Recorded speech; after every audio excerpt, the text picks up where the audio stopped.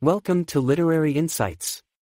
This is the summary of the book Soul Boom, Why We Need a Spiritual Revolution, Rainn Wilson. If you like this content, please consider subscribing and liking this video. The author, Rainn Wilson, is best known for playing Dwight Schrute on the TV show The Office.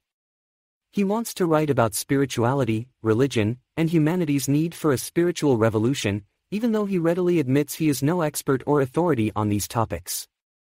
Wilson defines spirituality as relating to the human spirit or soul, as opposed to physical or material things. He believes we have an eternal soul or essence that continues after our physical bodies die. Spirituality involves practices and perspectives aimed at better understanding and nurturing this soul. Wilson acknowledges that as an actor, he may seem an unlikely or unqualified person to write about such weighty topics. He is imperfect and still struggles with many human faults and frailties. But he has studied, read, and contemplated a great deal on spiritual matters over the years. Wilson comes from an eclectic, bohemian family background. His parents were artsy truth-seekers in the 1960s and 1970s. His father was an abstract painter and science fiction author. His mother was an avant-garde actress. His stepmother was also artistically inclined. This unconventional upbringing contributed to his lifelong interest in spirituality and meaning. In summary, while acknowledging his limitations and imperfections, Wilson aims to share his perspectives on spirituality, religion, and humanity's need for spiritual growth, which he has developed over many years of study, practice, struggle, and experience. His unlikely background as an actor and comedian has not prevented him from pondering life's deepest questions. Rainn Wilson grew up in a bohemian and spiritual family in Seattle in the 1970s. His parents were adherents of the Baha'i faith and hosted many gatherings and studies exploring various faiths and spiritual paths. However, there was a lack of emotional connection and expression in his family. Wilson struggled with mental health issues, addiction, and trauma in his 20s and 30s. He suffered from anxiety, depression, and contemplated suicide at times. He was able to overcome his struggles with the help of therapy, 12-step programs, the support of friends and family, and spiritual exploration. Wilson's difficult life experiences and search for meaning inspired an interest in religion and spirituality. His spiritual journey helped him find balance, healing, and perspective to overcome his struggles. Wilson's parents ran a stall at the Seattle public market. His eccentric and spiritual upbringing shaped his weirdness. He had to observe other kids to learn how to interact in a normal way. Wilson's spiritual explorations and life struggles inspired him to write his book to share insights he has gained. His path has been shaped by teachings from various faiths, especially the Baha'i faith. However, the book is meant for people of all backgrounds. That covers the key highlights and main takeaways from the selected passages on Wilson's spiritual journey, struggles with mental health, and unconventional upbringing. Please let me know if you would like me to explain or expand on any part of the summary. As a child in the 1970s, the author spent a lot of time watching television, especially sitcoms that depicted relatable, flawed families that he aspired to be a part of. Two shows that particularly shaped his identity and spiritual journey were Kung Fu and Star Trek. Kung Fu followed the character Kwai Chang Caine, a half-Chinese, half-white orphan raised in a Shaolin monastery in China. As an adult in 1870s America, Caine searches for his half-brother while using wisdom and martial arts to stand up against injustice. Though the show's casting of a white actor to play an Asian character was racist, the show explored spiritual and moral themes. Star Trek depicted a futuristic utopian society where humanity has transcended greed, prejudice, and conflict. The show explored spiritual and philosophical ideas and conveyed hope for humanity's potential. Though campy, the show inspired optimism and explored profound ideas. These shows shaped the author's view of spirituality and humanity's potential. Kung Fu showed spirituality and morality in action, while Star Trek envisioned an enlightened future society. Though flawed, the shows pointed to humanity's capacity for progress.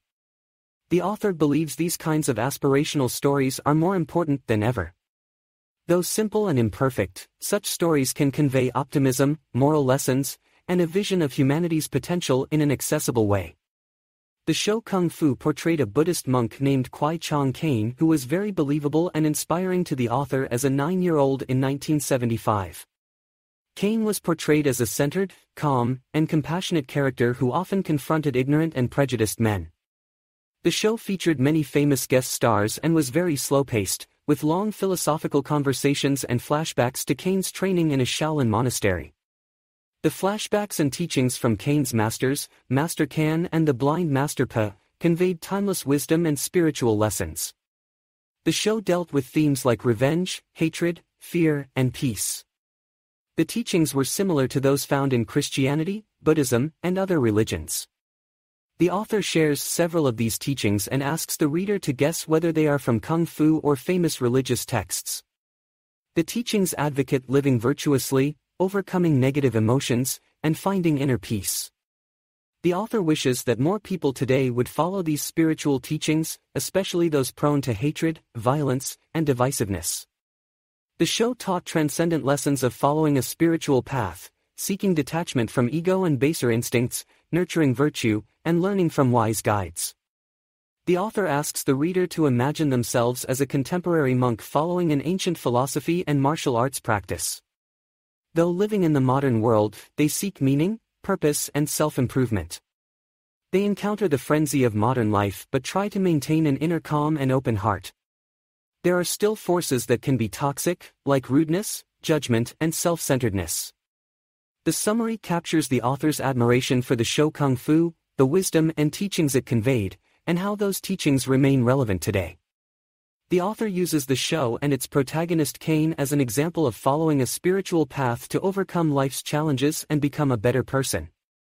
You described various challenging feelings and experiences you encounter in life, such as conflict, anxiety, rejection, disappointment, and suffering. You asked how I will meet these challenges, by being buffeted around like a leaf in the storm or by accepting them as part of life. You suggested that we can allow external events and other people's actions to affect our serenity, or we can draw on our inner wisdom to navigate these issues. You said that, according to many religious traditions, we have two purposes on this planet: a personal transformation through spiritual growth and finding inner peace, and contributing to the peace, serenity, and wisdom of humanity as a whole. You used the example of the Bahá'í Faith's concept of the twofold moral purpose. You said that spiritual teachings and practices, like Shaolin Kung Fu, provide tools to help us navigate external challenges as well as obstacles we create for ourselves. When we overcome our selfish impulses and negative traits, we can emerge as spiritual warrior monks ready to face difficulties in the world. However, most people focus only on personal growth and inner peace in their spiritual lives. You discussed how Star Trek shows humanity overcoming major problems like war and racism through science and emotional wisdom. The show tackles society's greatest challenges from the perspective of an enlightened future humanity. Although the show can be enjoyed simply as science fiction, it works on a symbolic level, with everything representing a metaphor. Episodes like Let That Be Your Last Battlefield deal with overcoming racism by showing beings who have been warring for trivial reasons. In summary, you discussed facing life's difficulties with wisdom and grace, focusing on both personal growth and contributing to humanity's progress, using tools like spiritual practices to overcome inner obstacles, and learning from visionary works like Star Trek that show an enlightened humanity overcoming its greatest challenges. The key is to not be reactive to external events but to draw on inner wisdom. With practice, we can emerge better able to face difficulties in the world. The original Star Trek series aired in the late 1960s and broke new ground by showing the first interracial kiss on television. This helped advance the civil rights movement by promoting racial tolerance and acceptance. The show explored themes of empathy, compassion, and understanding of those different from us. Episodes taught lessons about overcoming prejudices and seeing from other perspectives. The show promoted an optimistic vision of the future where technology triumphs, hunger and poverty are eliminated, and humanity achieves world peace. In Star Trek, the future is a utopia without greed, violence, or conflict. Though Star Trek was focused on science and space exploration, its vision is spiritual at its core. It promotes unity, equity, and the greater good of humanity. The show suggests we must evolve beyond selfish interests to achieve this bright future. The path shown in Star Trek represents one of two spiritual paths: personal inner journey, as shown in Kung Fu, and collective evolution to benefit humanity. Though many see spirituality as a personal journey, most faiths and philosophies actually emphasize serving others and building a just world. We need both personal growth and a dedication to the greater good. Inner peace enables us to serve more effectively, and service awakens us spiritually in turn. We must have compassion for all people and a world-embracing vision, not just focus on ourselves. The needs of the many outweigh the needs of the few. We should seek enlightenment to spread light to others, not just for ourselves. There can be no peace without justice. We must create the future shown in Star Trek, where technology and spirituality unite to end suffering for all. Star Trek and the ideals it represents can serve as a guide for our journey of the soul and our shared future. Though it began as entertainment, its vision of hope and progress still inspires us to build a better world. The passage examines the idea that it is difficult to get the news from poems by comparing it to spirituality. It argues that both provide insight into profound truths about life, even if they are not always practical. The author points out that humanity is currently in the midst of a global mental health crisis, especially among young people. There are high rates of deaths of despair from suicide, drug overdoses, alcoholism, anxiety, depression, and loneliness. There are staggering statistics showing the scope of these mental health issues, including nearly 70,000 annual deaths from suicide or drug/alcohol overdoses in the U.S. 1 in 3 children experience an anxiety disorder. Anxiety rates rose 24% from 2016 to 2019. Depression rates tripled during the early months of the COVID-19 pandemic. Over 280 million people worldwide suffer from depression. 37 million Americans live alone, up from 33 million in 2011. Loneliness has health effects equivalent to smoking 15 cigarettes a day. Young adults report much higher loneliness than seniors. Social media use is linked to increased loneliness and isolation, especially among younger generations. Psychological distress is up 75% for ages 18 to 24. The most popular college classes focus on relationships, happiness, and well-being, suggesting students lack tools to address these issues. The author argues we should consider this a pandemic rather than just an epidemic given its scope and severity. Young people seem cut off from meaning and community in a way that is actively harming them. In summary, while spirituality and poetry can provide profound insight, many people today seem to be dying from a lack of the kinds of meaning and connection they provide. There is a vast unmet need for strategies to improve well-being, relationships, and mental health. The world is facing many severe and worsening problems that can be considered pandemics in their own right. These include declining mental health and well-being. Mental health issues are increasing globally at an alarming rate.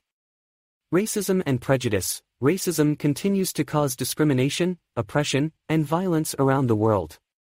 It stems from the belief that one racial group is inherently superior to others. Sexism and misogyny. Gender discrimination and the oppression of women are ongoing problems, whether in the form of unequal treatment, denial of opportunities and rights, violence, or subjugation. Materialism and consumerism. There is a tendency in many societies to emphasize material possessions, wealth, and consumption over spiritual or non-material values. This can be destructive both psychologically and environmentally. These are global problems that threaten society in major ways. Solving them will require efforts at both personal/spiritual and institutional/systemic levels. A broader, more compassionate perspective that sees humanity as deeply interconnected can help address issues like racism, sexism, and excessive materialism. Education and empowerment are also key, as are political reforms and activism aimed at greater justice and equality. Overall, recognizing these issues as intertwined pandemics affecting global society is an important first step. With awareness and coordinated action, progress can be made. Here is a summary of the key points around our stuff. Humans have an innate primal urge to accumulate resources and goods as a way to ensure survival. This tendency was heightened in the 20th century with the rise of mass consumerism and advertising. Companies and marketers have gotten very good at manipulating our desires and fears to convince us to buy more stuff, often things we don't really need. Examples include strange expensive beans during COVID-19 panic buying and devices like the Instant Pot. There is an unhealthy obsession with accumulating wealth and status through the ownership of expensive goods and brands. This tendency is glorified in media and culture.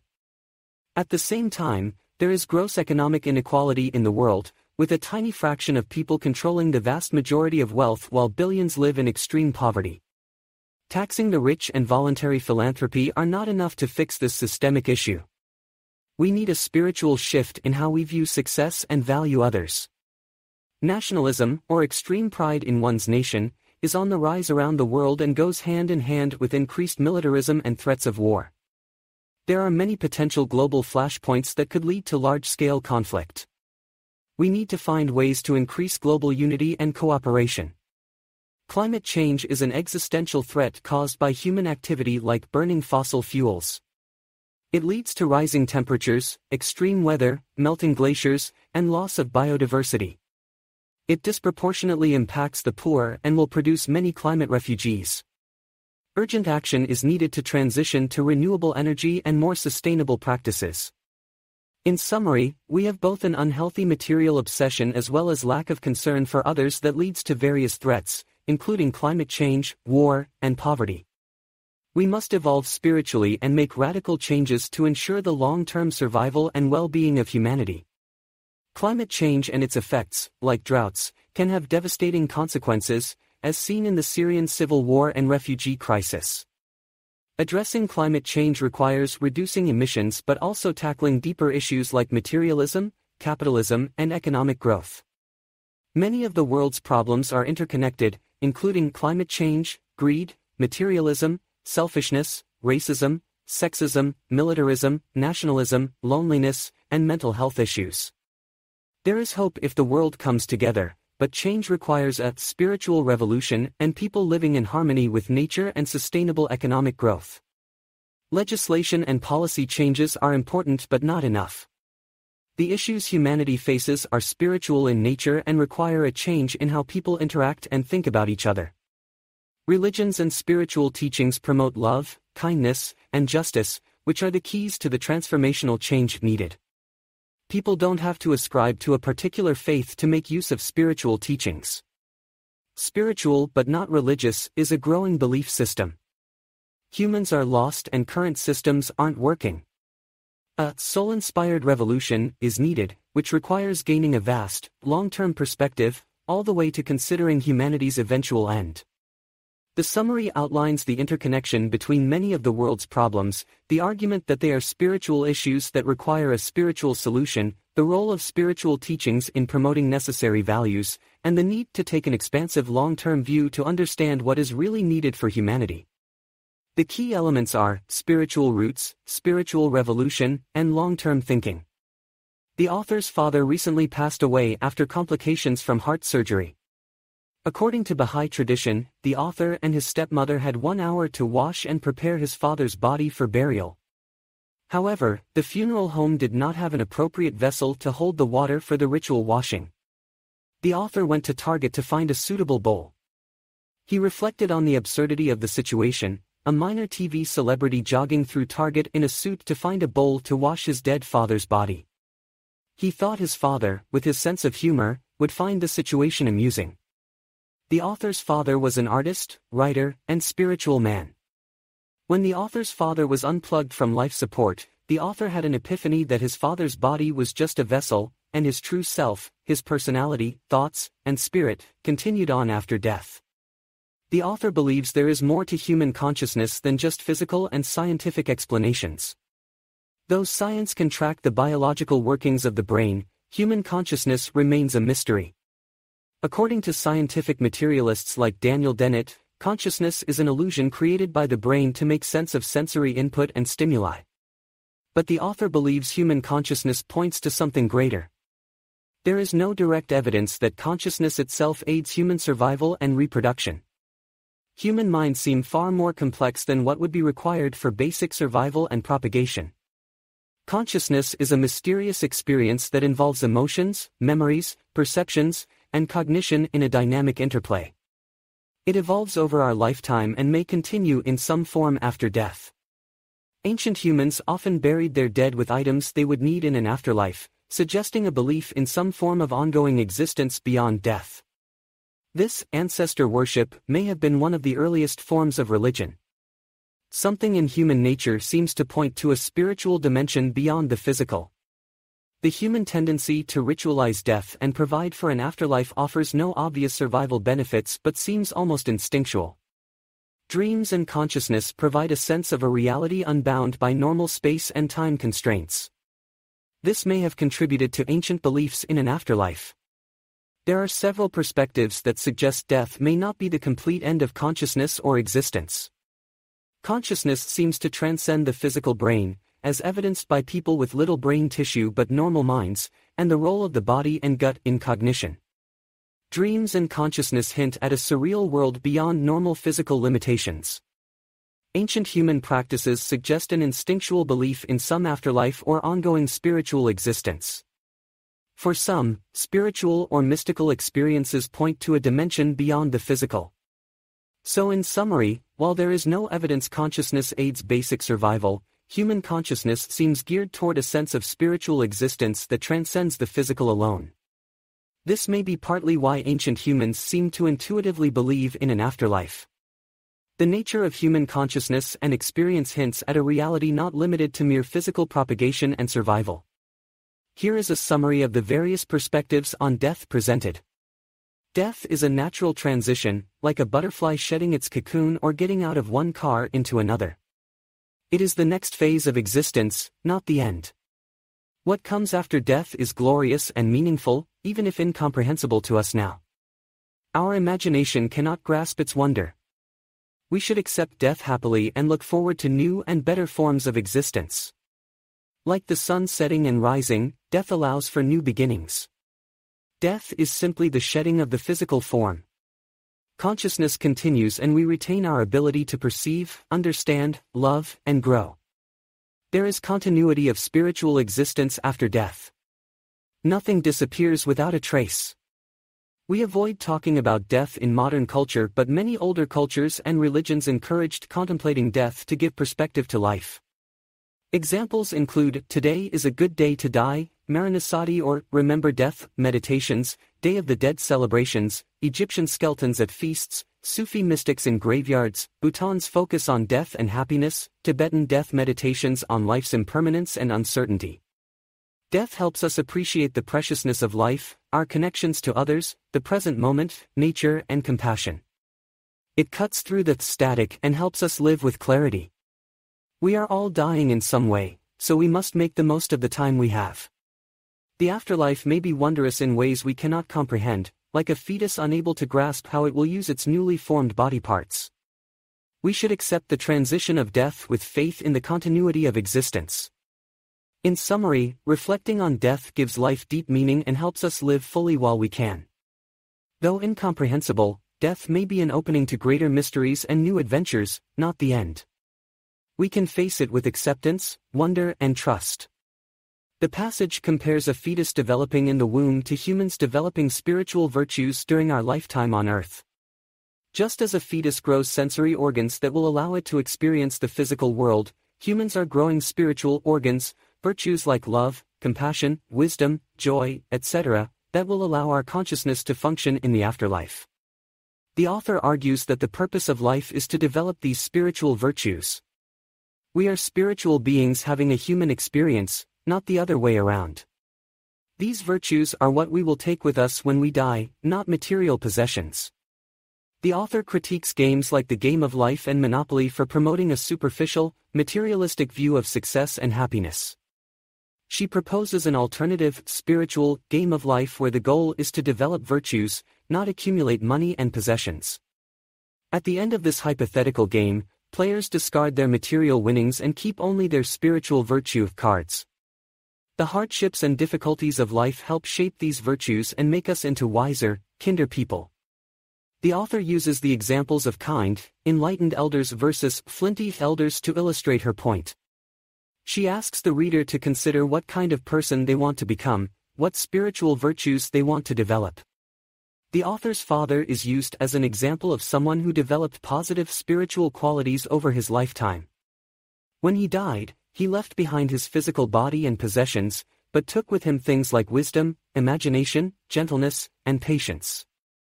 The overall message is that the purpose of life is spiritual growth through developing virtues, not material or physical attainment. Our consciousness and soul continue on after death, shaped by the qualities we cultivate during life. The author describes his complex and evolving relationship with God and spirituality over his life. He grew up with a loving view of God as taught by the Bahá'í faith he was raised in. As a teen, he began to see God in the culturally prevalent way, as a judgmental authority figure watching his every move. In his 20s, after moving to New York City, the author rejected spirituality and religion entirely, even trying on atheism for a time. He saw religious people as hypocritical phonies. However, while pursuing his acting studies, the author began to see the pursuit of art as noble and transcendent. His views on spirituality and God started to soften and open up again. He realized that God, whatever God may be, was an inextricable part of human existence and culture. The author argues that God should not be seen as too controversial a subject for television and popular media. Although God is a complex topic, exploring ideas of the divine is crucial to understanding human nature and meaning. In summary, the key points are: the author has had a lifelong, complex relationship with spirituality and God. His views evolved from a loving God, to a judgmental God, to atheism, and then back to an open and curious view of God. The author believes God and spirituality are inextricable from human existence, culture, and the search for meaning. God should not be seen as too controversial a subject to explore in media and television. Exploring ideas of the divine is important to understanding human nature. The author saw being an actor and storyteller as a potentially life-changing role like that of a shaman. Actors were not just hired to say lines but could be truth-tellers, healers, and conduits to a higher reality. Some remarkable performances transcend entertainment and reveal profound truths. However, the author struggled with mental health issues in his early life and career. He felt lost and unhappy despite outward success. This led the author to seek meaning and purpose through spirituality. His friends were vague and non-committal about belief in God. But the author felt one either believes in God or not, there is no in-between. He studied various faiths and was drawn to Native American concepts of God, like Wakantanka. This view of God helped steer him out of his struggles. Before exploring Wakantanka, the author wants to discuss atheism. He respects atheists and would be one himself if not a theist. Atheists value science, which the author also appreciates. He does not see science and faith as opposed. The author does not aim to change minds but share perspectives. Debates rarely convert people on huge topics like God's existence.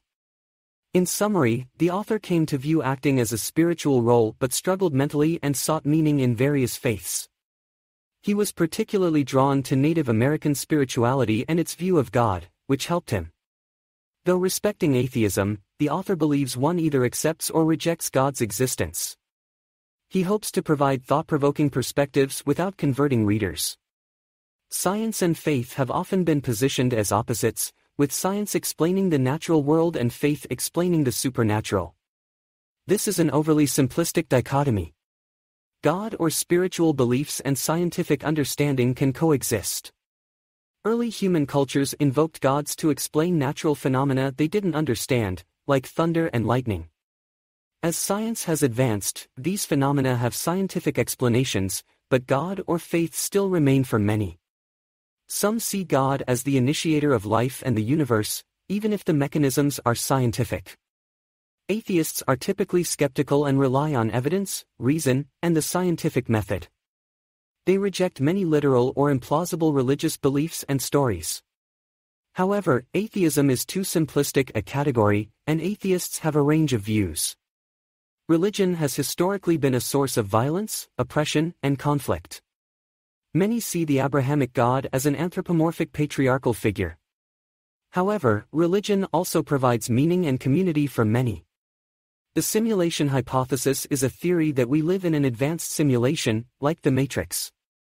This idea is consistent with some religious and spiritual views of life as an illusion and death as an awakening. The theory provides a potential way to reconcile science and faith. In summary, while some see science and faith as irreconcilable, they can coexist. A purely scientific or purely faith-based view of life is limiting. The simulation hypothesis and other perspectives show how spiritual and scientific ideas might intersect. Ultimately, there are many paths to understanding life's deepest questions. The rope and snake analogy is used to represent Maya, or illusion. We mistake the rope for a snake in the darkness and become fearful, but then realize it is just a rope. Similarly, we perceive the material world as real but then realize it is an illusion created by our own minds. Maya obscures our vision of Brahman, or ultimate reality. Suffering is one of the strongest arguments against the existence of God. How can an all-loving, all-powerful God allow such misery and injustice in the world, especially inflicted upon innocent people? There are a few possible explanations for this. Human free will and responsibility. Much of the suffering in the world is caused by human actions, not God. We have the tools and ability to cure diseases and prevent natural disasters but choose not to. We cannot blame God for the consequences of our own selfishness, greed, and apathy. Suffering may serve a purpose.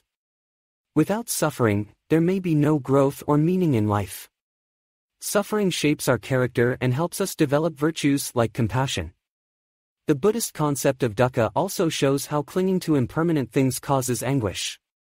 Eliminating all suffering may make us less human. Our limited perception.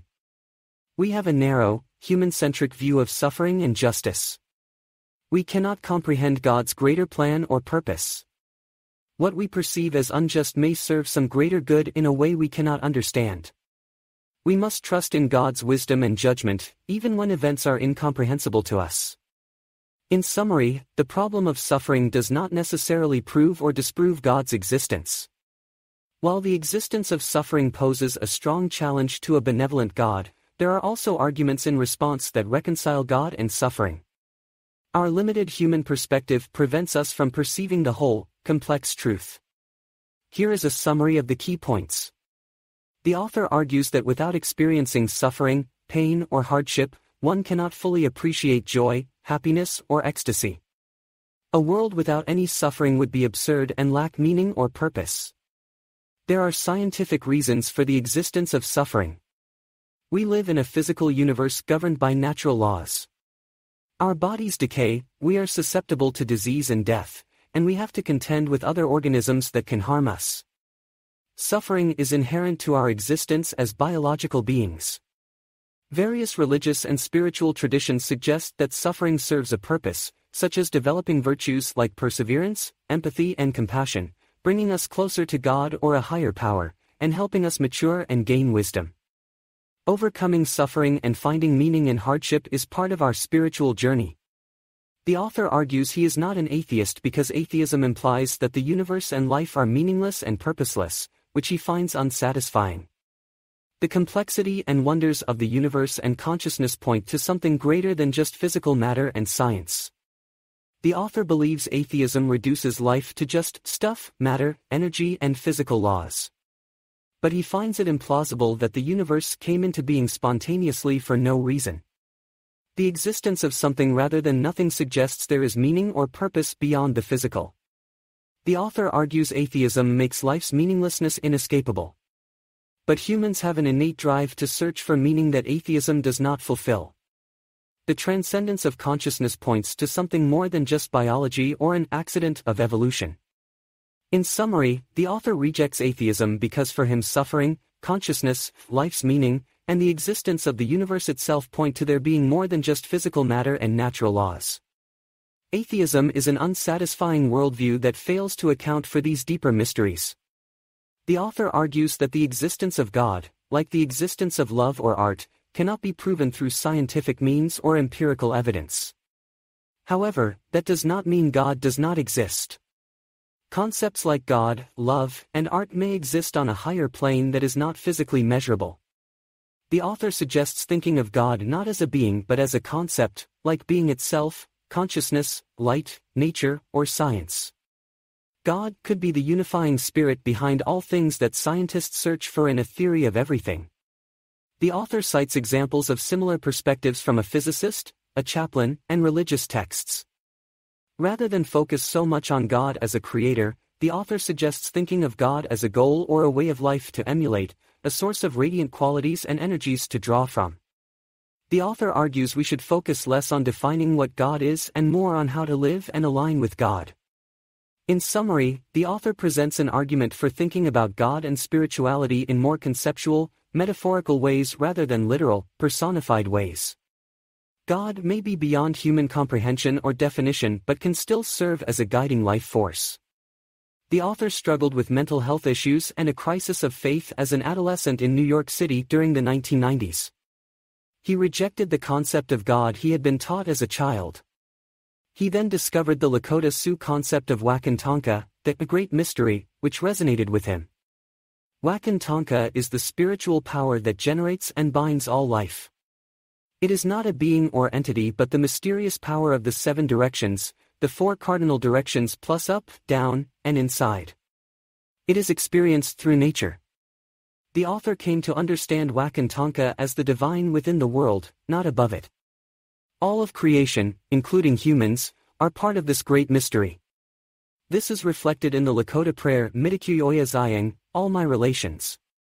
The author sees Wakantanka as similar to concepts like Gitche Manitou, Great Spirit, of the Algonquin and Teotl, the all-encompassing power, of Aztec belief.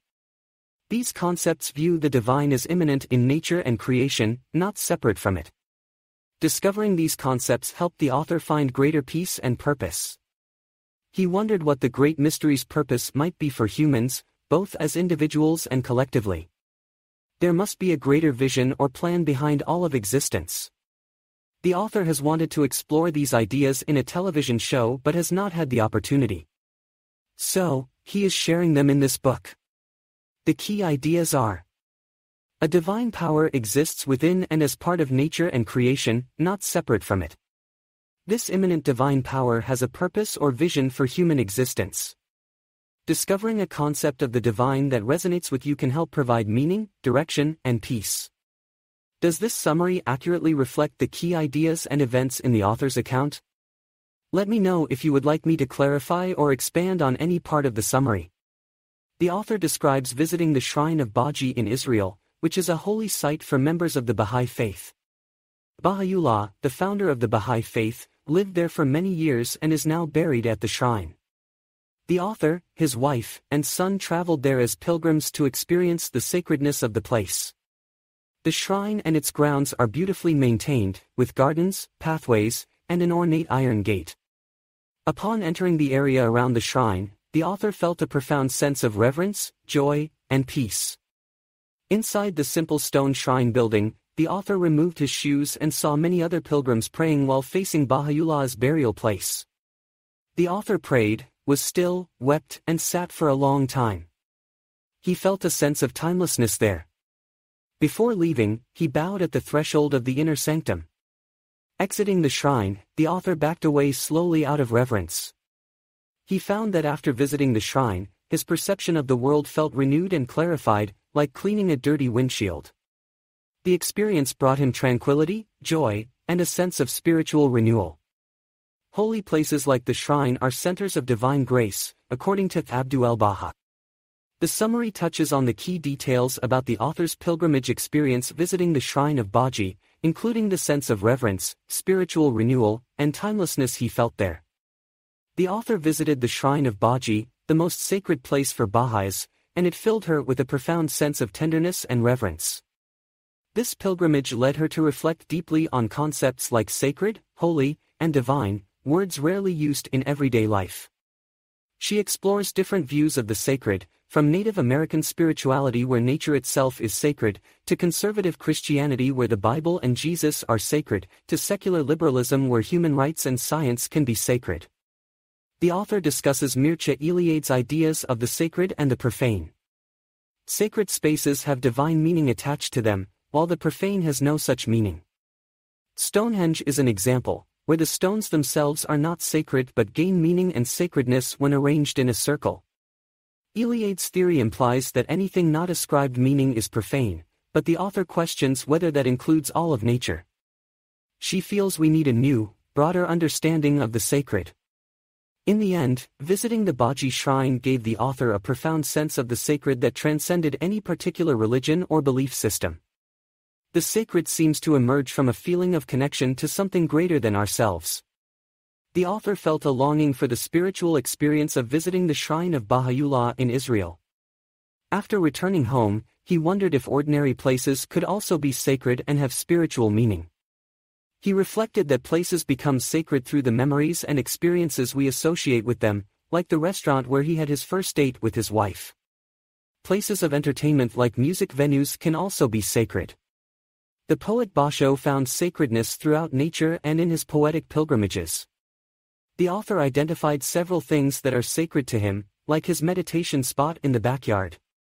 He believes sacredness comes from recognizing our interconnectedness and overcoming separateness.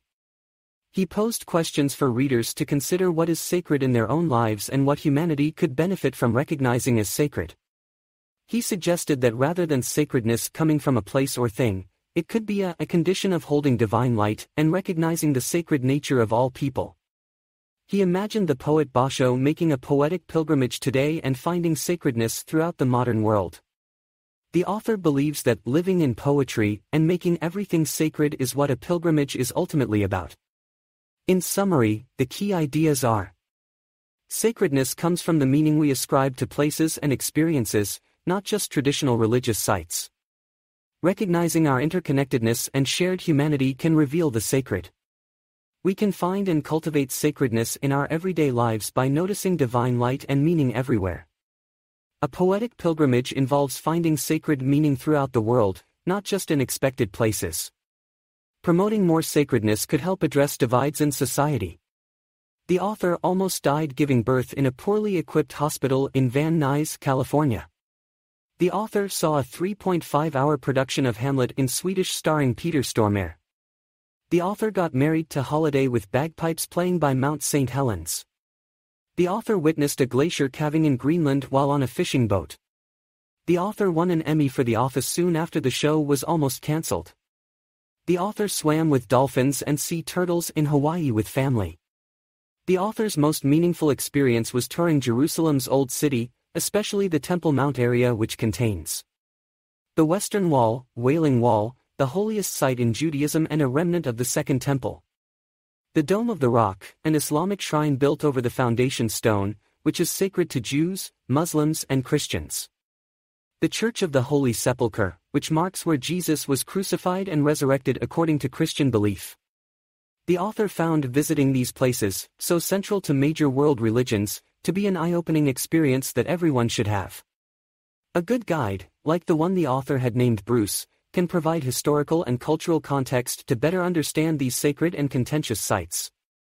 The author visits the Church of the Holy Sepulchre in Jerusalem and notices the aggression and hostility between different Christian denominations inside the church.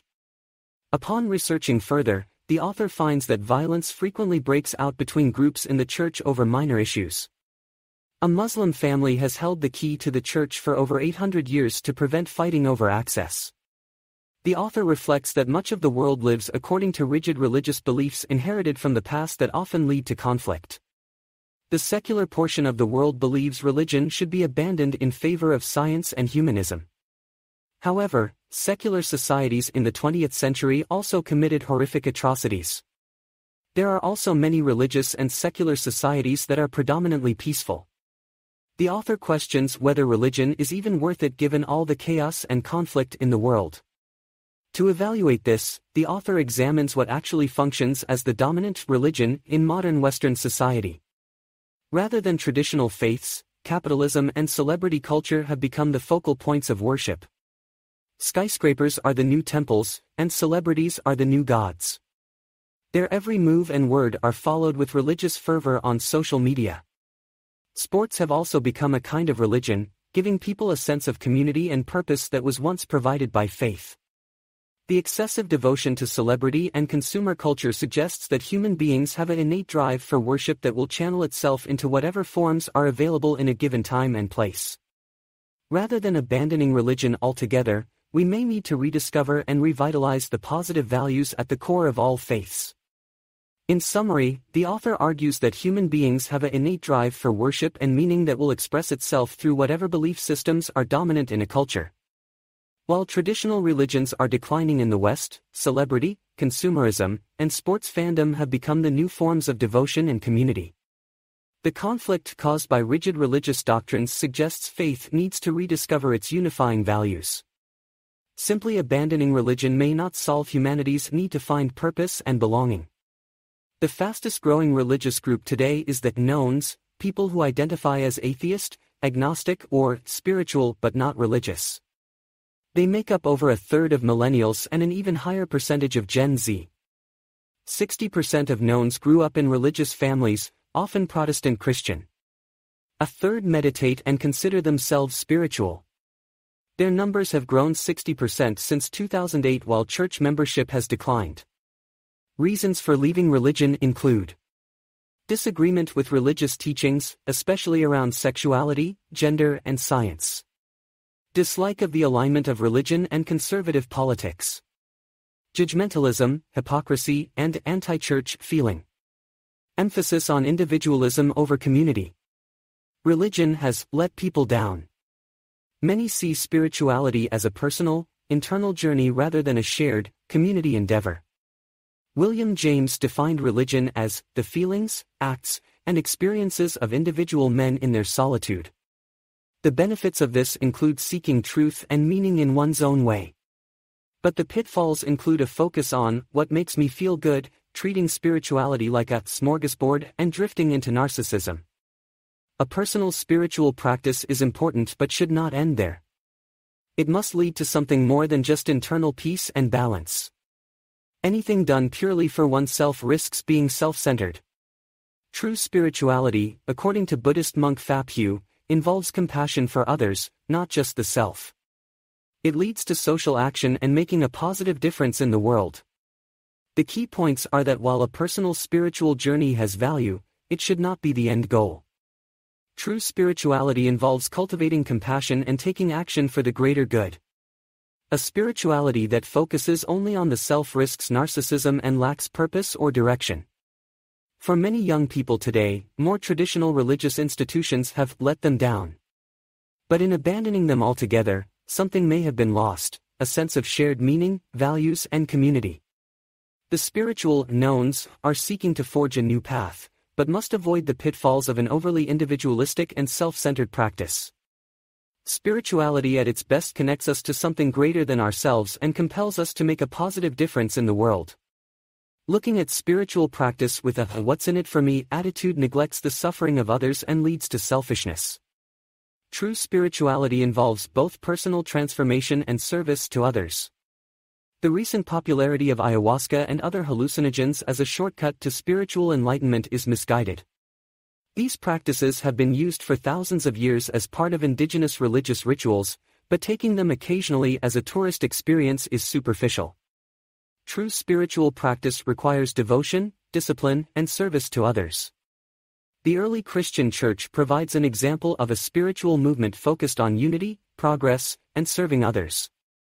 In its first 300 years, Christianity spread throughout the Roman Empire with the message that there was one God and people could achieve salvation by emulating Jesus' acts of service. This message brought together people from diverse religious and cultural backgrounds. This era shows how religion can be a positive force for unity, progress, and enlightenment. Looking at the universal truths that unite the world's religions may be a path to overcoming the disunity and conflict often associated with religion. In summary, true spirituality requires a balance of personal transformation and service to others. Unity and progress come from focusing on the universal values that unite us rather than on the surface differences that divide us. What's in it for me attitude and superficial practices like occasional hallucinogen use are misguided approaches that will not lead to real spiritual enlightenment or unity. Early Christianity accepted people of all backgrounds into its membership. One only needed to be baptized to join. They even had open-door church services where anyone could attend. This inclusiveness was revolutionary. For the first time, a religious group spanned tribal and geographic boundaries. All were seen as equal before God, regardless of gender, class, ethnicity, or background.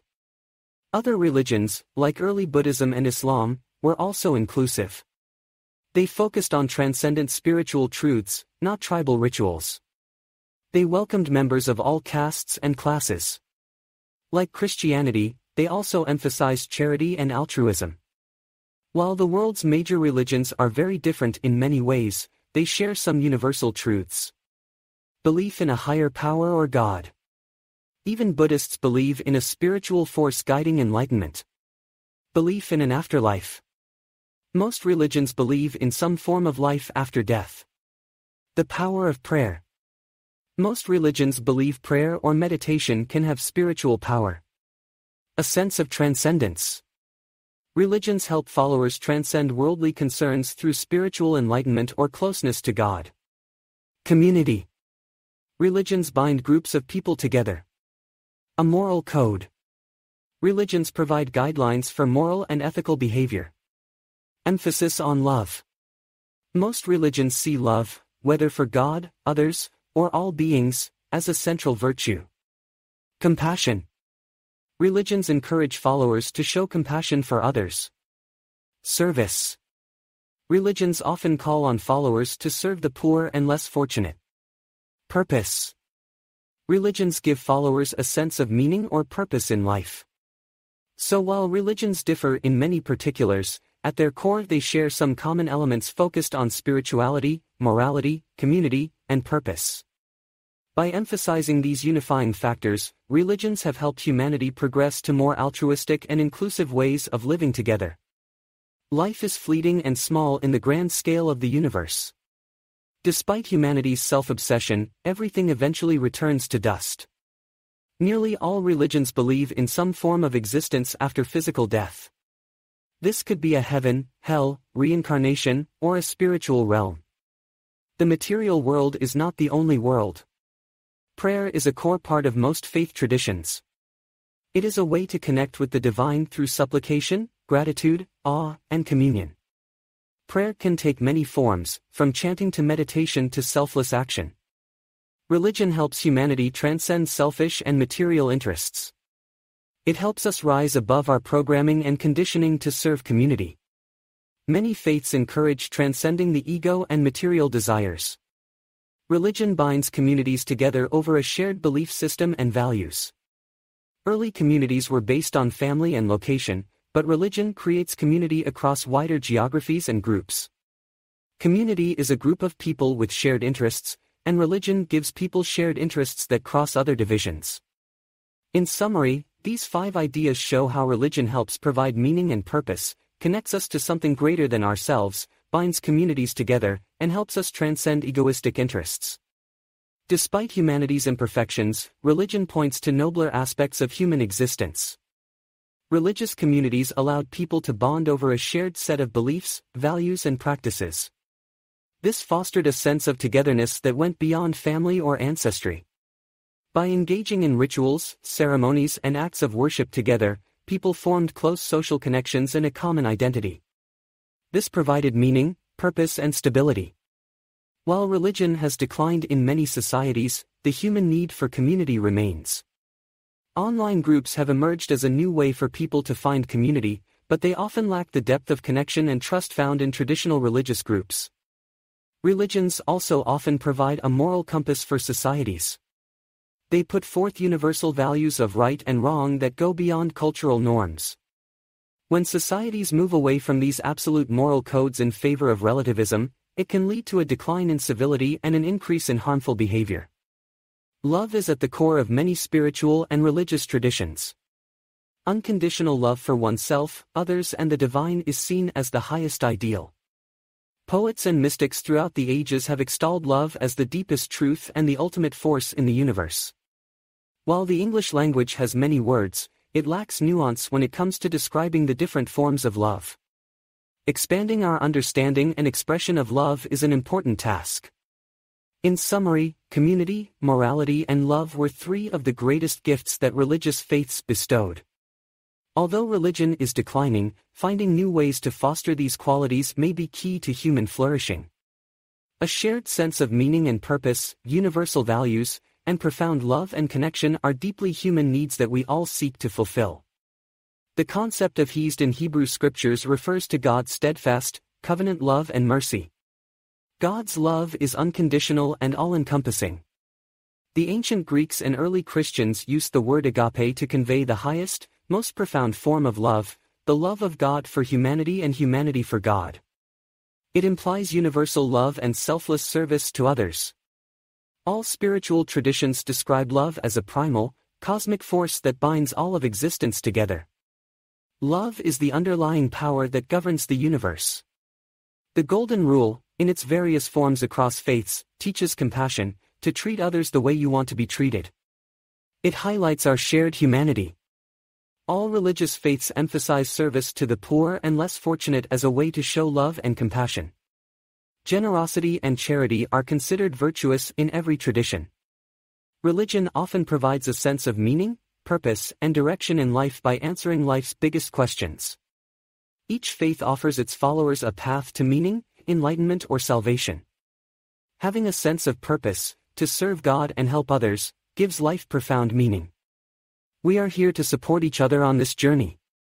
In summary, the common threads that unite world religions are love, compassion, kindness, generosity, and a shared sense of purpose. These principles point to our shared humanity and the underlying oneness of all spiritual truths. Finding meaning and purpose in life, whether on a big-picture level or an individual level, is a major goal for humans. Religion traditionally has provided answers and guidance on both levels. On a big-picture level, religions point to building a loving, compassionate, and just community and transcending selfish interests to reach for larger goals, like ending poverty. On an individual level, religions call on people to use their talents, develop virtues, and serve the community.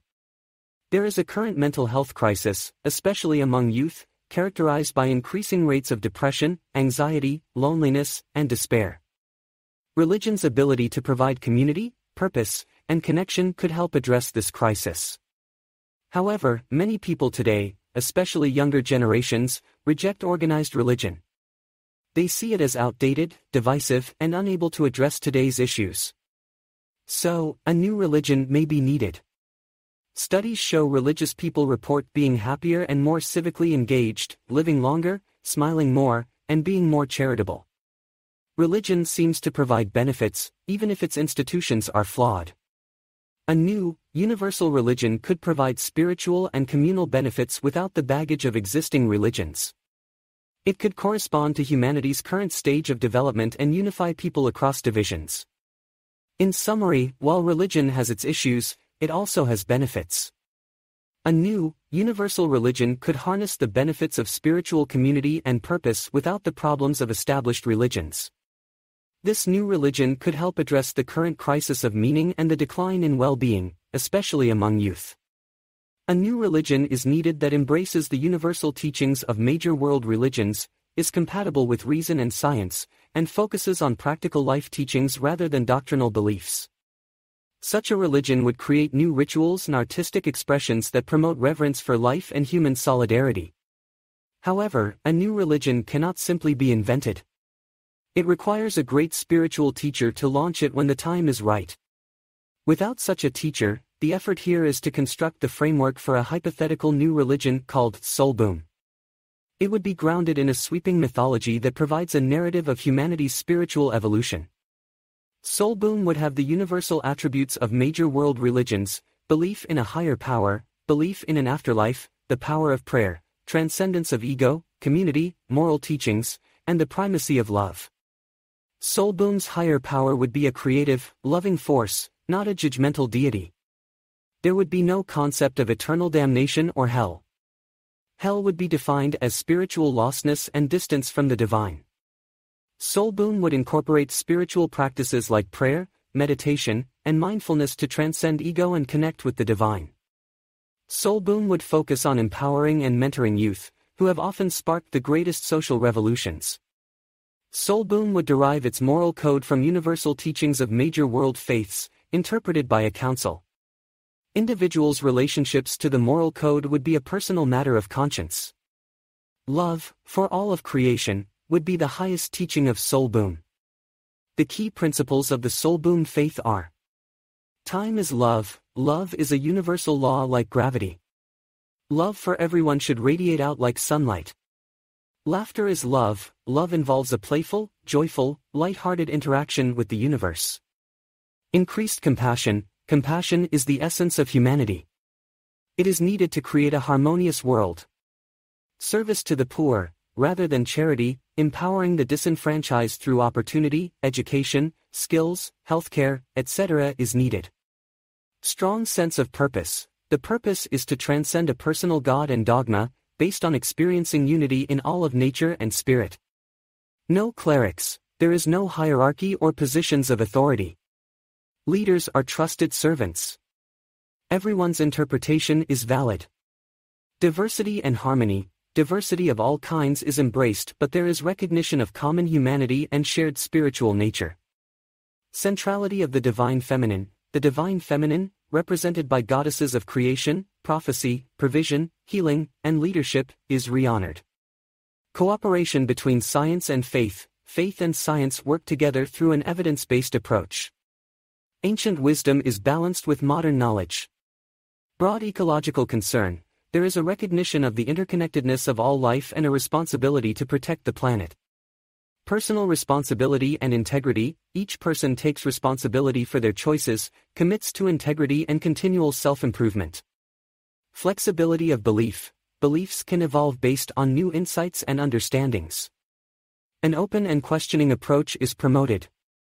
Reverence for all of life, from smallest to largest, is infused with intrinsic worth that should be honored and protected. Wisdom of the ancients, ancient spiritual, mystical and indigenous wisdom is respected but reinterpreted for modern times. Community service, putting compassion and service into action through volunteer work that contributes to the greater good of all. The central principles revolve around love, compassion, diversity, personal responsibility, openness, and protecting life. The Soul Boom faith aims to bring ancient wisdom into modern times through an inclusive, egalitarian, ecologically minded, and socially conscious approach. Science and spirituality are two methods of examining and interacting with the same reality.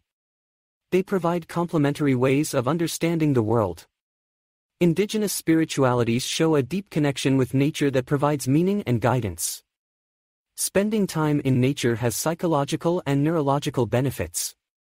Justice and service are central to spirituality. We must seek justice, defend the oppressed, and make service to others central in our lives. Practical spiritual teachings and tools can help guide our lives, like focusing on the good qualities in people rather than the bad. Simple teachings from spiritual leaders can provide profound guidance. There is an essential harmony between science and religion. They are not opposed but rather two ways of gaining insight into the unified field of forces that shape our lives.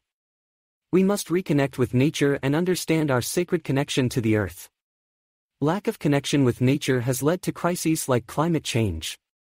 Spending time in nature has benefits for individuals and society. Justice is necessary for peace and unity. We must pursue justice and equity, not see them as partisan or controversial. Spiritual teachings call us to seek justice. A life of service, where we center our lives around doing good for others, brings meaning, fulfillment and happiness. We must serve others to find ourselves. The iconic blue marble photo of Earth taken in 1972 during the Apollo 17 mission was transformative. It showed humanity our shared home planet in space for the first time.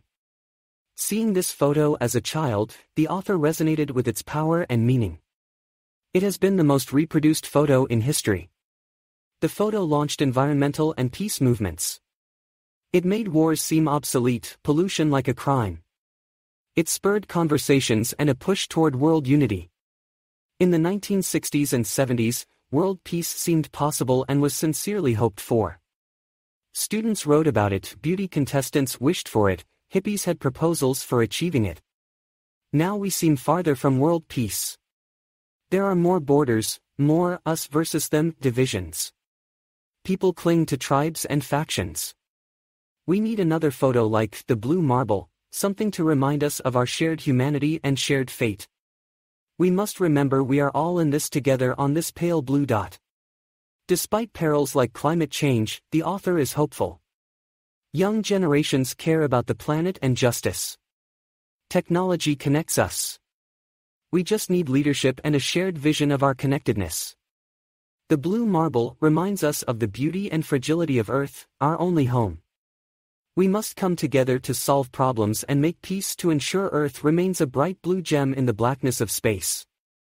The key ideas are that we need reminders of our shared humanity and planet in order to make progress on world peace and unity. The blue marble photo provided that reminder in the past, and we need new reminders for today to motivate people to come together to solve global problems.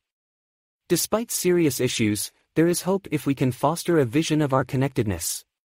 In the 1970s, the famous blue marble photo of Earth from space inspired humanity and fueled hopes for world peace. But over time, cynicism grew and the goal of world peace faded. Now many believe countries will always be in conflict. The author believes recent disclosures of UFOs/UAPs show that aliens are observing and discussing humanity.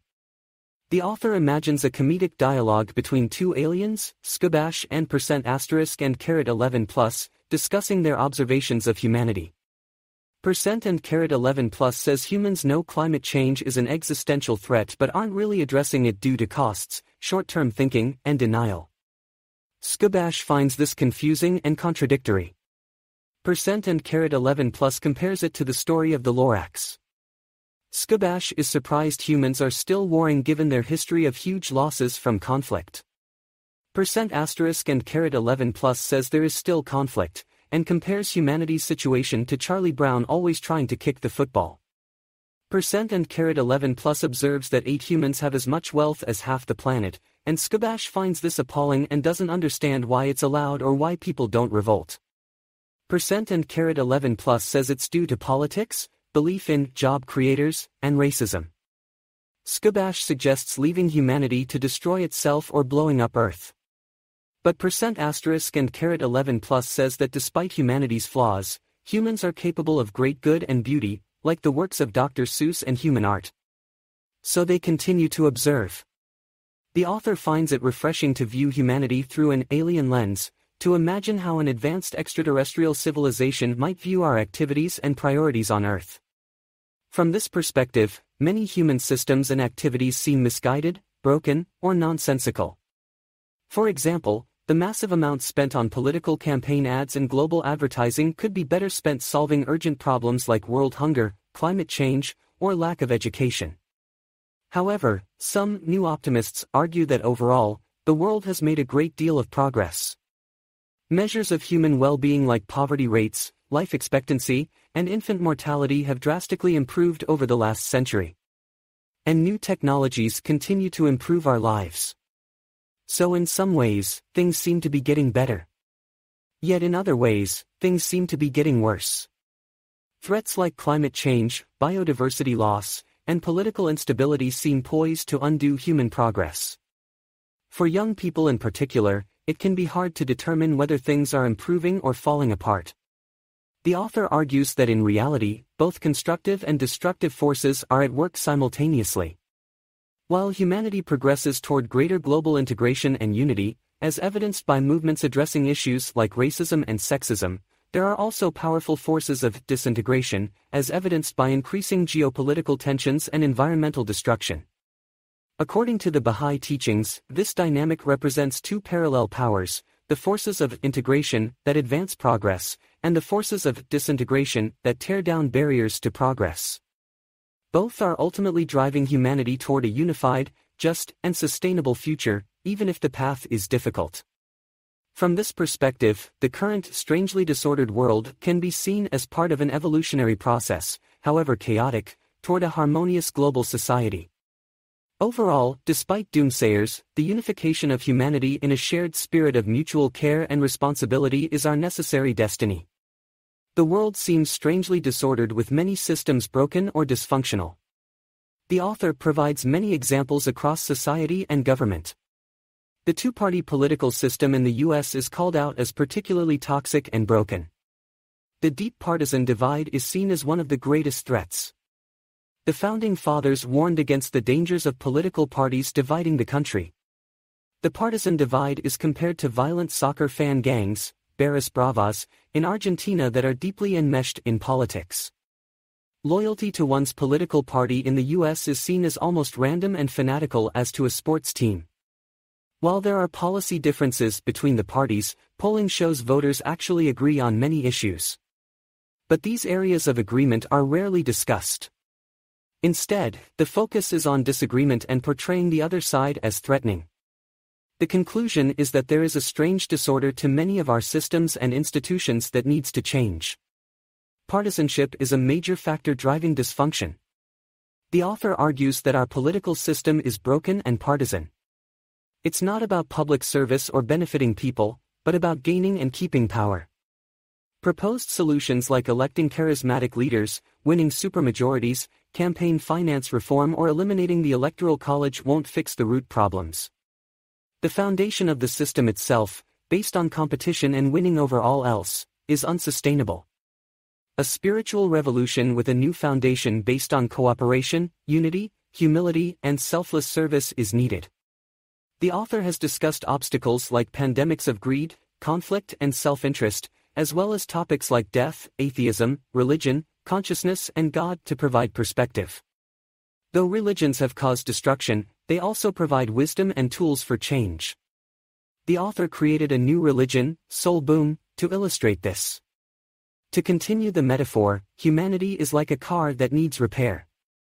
Instead of transmission or electrical problems, the systems breaking down are things like equality, education, healthcare, environment, economics, and justice. Fixing these systems will require reimagining foundations and making both inner and outer changes. The 7 pillars of a spiritual revolution are: integrity, having strong moral principles and honesty; inquiry, asking questions and seeking truth; imagination, envisioning new possibilities; intention, determining to make positive change; inclusion, embracing diversity and promoting justice; inspiration, motivating ourselves and others; integration, unifying ideas and people.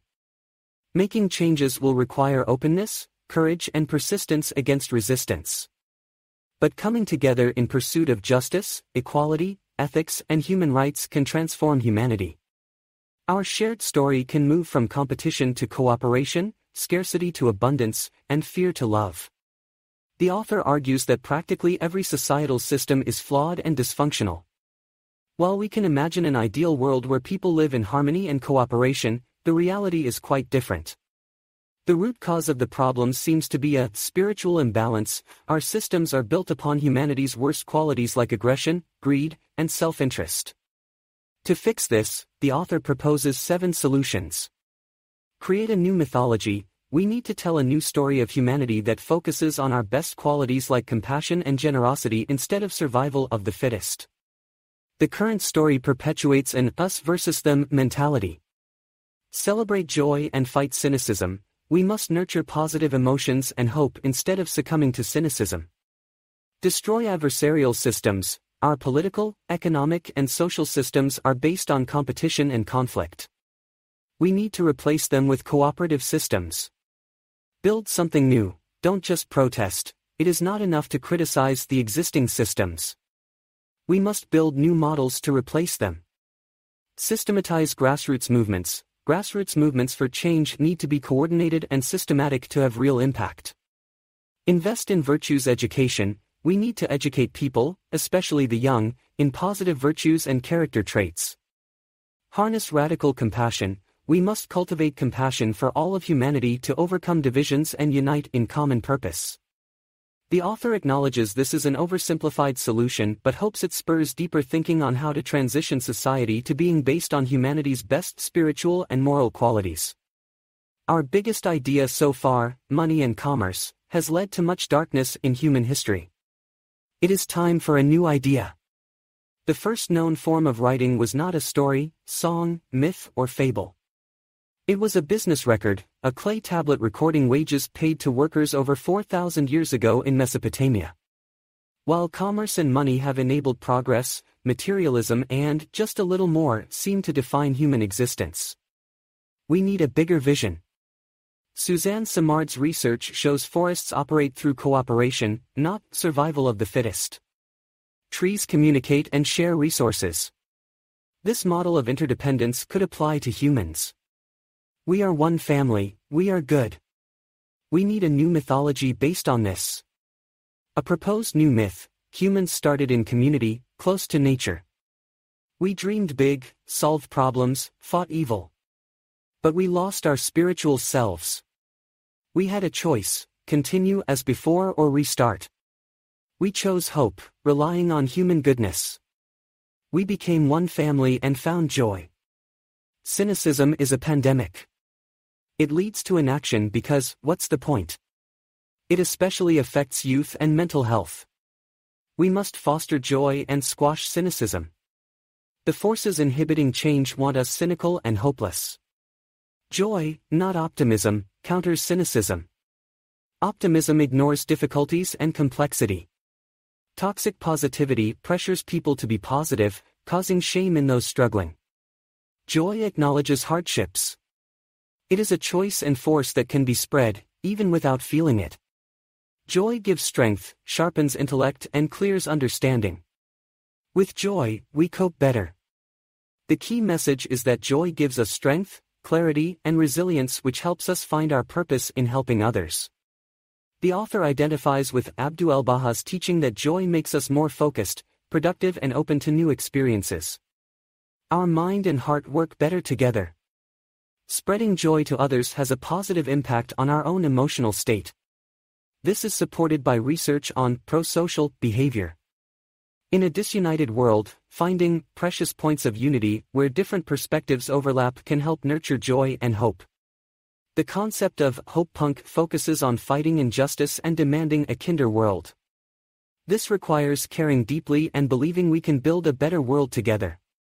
Systems built on competition, self-interest and greed tend to become corrupt, as with cryptocurrencies. We need to reinvent systems based on cooperation. The Baha'i Faith selection system reduces conflict by focusing on qualities needed in leaders rather than individuals. Voting in prayerful silence helps elect those inspired to serve the community. This exploits human capacity for cooperation, not competition. The key lesson is that we need to build systems, communities, and relationships based on cooperation, not competition and self-interest. This can help cultivate joy, hope, and purpose. The passage describes the Baha'i process for electing leadership as a silent, contemplative process where the community carefully considers who shows the greatest faithfulness, sincerity, and competence and votes accordingly. Campaigning and self-promotion are discouraged. Those elected gain no special status and serve the community. The author contrasts this sublime vision with the reality of loud, divisive elections in the contemporary world. The author proposes imagining this process in a small town, where the city council resigns and asks the town to silently and contemplatively vote for wise and caring leaders. This reinvents a broken system. Making these changes will require hard work and sacrifice to build new models that make the old ones obsolete. The author argues our culture is very good at war and opposition, using war metaphors for everything from business to relationships. This lends itself to a culture of protest where we aggressively attack injustices but solutions are simplistic slogans. After outcries, little changes. The culture of protest is an inadequate response, and often those who were protesting end up acting the same as those they opposed. The author gives the example of living in Nicaragua, where the opposition Sandinistas took power from Somoza but enacted the same oppressive policies. Protest groups often end up creating what they were protesting against. The author argues for building new models rather than just protesting the old, to achieve real change. In summary, the key ideas are: the Baha'i election process is a sublime, contemplative model of community leadership selection. Contemporary elections and culture are too oppositional, divisive, and simplistic. A culture of protest is an inadequate response and often replicates the problems it opposes. Real change requires building new models, not just protesting the old ones. There are examples where opposition groups gained power but enacted the same oppressive policies they had protested. Making positive changes will require hard work, sacrifice, and building new systems to replace broken ones. Does this summary accurately reflect the key ideas and arguments the author is making? Let me know if you would like me to clarify or expand on any part of the summary. Here's a summary. Decolonization is about undoing colonialism and its harms, not just switching the groups in power. It's about replacing the entire colonial power dynamic with cooperation and community. If we don't fix this, the same problems will keep happening. It's easier to protest than to create solutions. Real change requires long, difficult work with organizations and communities. While protests raise awareness and can lead to change, they usually need follow-up action to be effective. There are many builders creating change through activism and community work. Though not famous, these local heroes are creating solutions to societal problems. They work at the grassroots level to systematically address injustice. An example from Soul Pancake shows how white supremacists organize to radicalize others, in contrast with less effective progressive responses. To combat forces like white supremacy, progressives need systematic organization and thoughtful action. Calling in and educating others is better than public shaming, calling out. Shaming often lacks nuance, assumes guilt, and prevents growth. It can push people toward extremism by making them feel unwelcome elsewhere. Effective social movements require organization and planning, not just spontaneous action. While they aim to motivate grassroots support, successful movements are strategic. The civil rights movement, for example, was choreographed to maximize impact. Rosa Parks and MLK Jr. were part of long-term organization and planning. People seek purpose and belonging through movements bigger than themselves. Unfortunately, progressive groups often mistakenly think grassroots work should be disorganized. The most impactful campaigns are actually well-organized and systematic. In summary, real change requires collaborative organization and follow-through, not just outraged protest. Successful social justice efforts strategically organize communities and solutions, rather than reactively calling out those with narrow or uninformed views. Effectiveness comes from inclusive action, not public shaming. Rosa Parks was not just some random tired seamstress. She came from a long line of activists in her family and community. Her courageous act of refusing to give up her bus seat was part of a much larger, well-organized movement that had been planned for a long time. After Parks's arrest, the Montgomery Improvement Association organized a bus boycott under Martin Luther King Jr.'s leadership. They set up an alternative transportation system to help protesters and continued the movement even after many leaders were arrested. After about a year, the Supreme Court ruled that segregated buses were unconstitutional. The civil rights movement built on the nonviolent protest techniques of Gandhi and Christian ethics. Activists studied and trained in nonviolent protest, preparing for the violence and threats they would face. The Black community provided support through churches, newspapers, and intellectuals. Churches gave protesters shelter, food, and emotional support. Newspapers informed people about the goals and events of the movement. Intellectuals developed and spread the ideas behind the movement. The civil rights movement was a grassroots movement that required organization, planning, and community participation. It was not spontaneous or leaderless.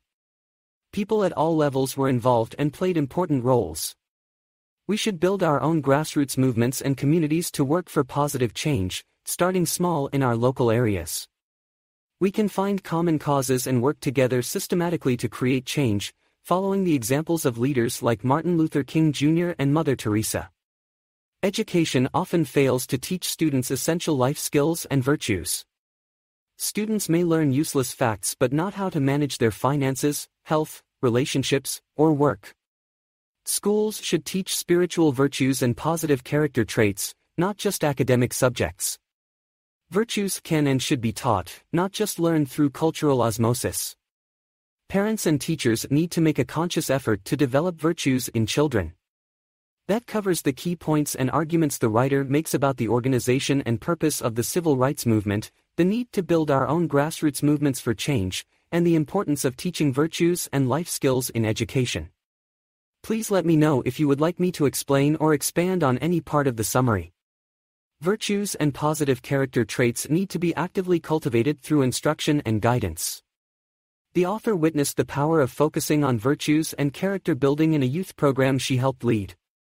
By studying, discussing, and practicing various virtues each week, the students' behavior and language matured. Compassion in particular is a crucial, powerful, and transformative virtue. The author proposes an idea for a compassion machine, an immersive technological experience to help people develop emotional empathy by virtually experiencing the lives and suffering of very different people around the world.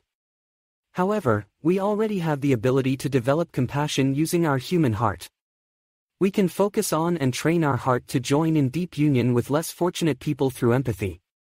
There are different levels of understanding another's experience. Pity, I feel sorry for you. Empathy, I feel what you feel. Compassion, your suffering causes me suffering, and I want to help end it. Compassion leads to action, unlike empathy alone. It is the highest form of understanding another and leads to the most positive change. Developing compassion at a societal level could lead to greater peace, justice, and human flourishing. The concept of radical compassion implies extending compassion beyond one's immediate circle to embrace all of humanity. It goes beyond empathy and sympathy to drive action to relieve suffering. Regular compassion pauses at empathy while radical compassion motivates transformative action. Radical compassion recognizes our shared humanity and interdependence. It helps build connections between disparate groups and reconciles differences. Like a muscle, compassion must be exercised and nurtured. Practicing compassion for others increases happiness and well-being. Several concepts related to radical compassion include relationship and connection. Our relationships with others are what really matter in life. Community, cooperation, and consultation, working together towards a shared purpose. Unity and diversity, recognizing shared interests while respecting differences. Diverse parts functioning harmoniously together. Radical compassion is a profound unity that transcends separation. It is recognizing our shared existence as part of an interdependent whole, like the diverse cells and systems that make up the human body. Our planet and society similarly depend on diverse parts working in harmony. Radical compassion is the antidote to humanity's illusion of separation. It is the spiritual revolution that can transform civilization.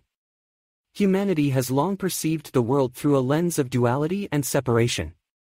We saw differences between groups and were in frequent conflict. This outlook is centered on ego and individualism. It has led to problems like disease, conflict, and tribalism. Globalization and new technology have fostered an understanding of our interconnectedness. We realize we affect each other and must work together. This is planetary consciousness. But interconnectedness is not enough. We must see that we are all actually one, like waves in an ocean. When we adopt this perspective, we transcend limits and find meaning. Many spiritual teachings and thinkers point to this kind of non-dualistic understanding. By embracing it, humanity can mature and progress. The author recommends many books on spirituality, philosophy, science, and society that have inspired this viewpoint. The author thanks many friends, family members, and experts who helped in researching and writing this work. The Bassoon King is the humorous autobiography of the American actor and comedian Rainn Wilson, best known for his role as Dwight Schrute on the TV show The Office. Wilson recounts his awkward and dorky upbringing, his struggles as an aspiring actor in New York City, his eventually finding fame playing the weird and eccentric Dwight on The Office, and how his life and career have been shaped by his quirky, offbeat, and self-deprecating personality. The memoir is a light, comedic look at Wilson's unusual journey in his reflections on art, faith, creativity, and embracing one's inner weirdness.